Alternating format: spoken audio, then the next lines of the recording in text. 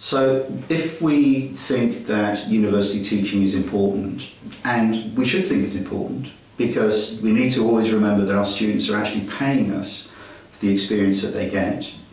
then we should be taking really seriously the role of making sure that those who teach them are trained. Now, that doesn't necessarily always have to mean they do a full formal course, but it means that they should be having some knowledge and some understanding of what does it actually mean to teach adults in a higher education context, because it's different. And the thing that we need to remember is that most of our academic colleagues are discipline experts, not necessarily teaching experts, and that actually, if you provide some basic knowledge and insights into what it means to be a teacher, you can probably make anybody a much better teacher than they would be without those insights. And every single time that you do that, you're providing for students a much better experience. So UTCS is very important. It's an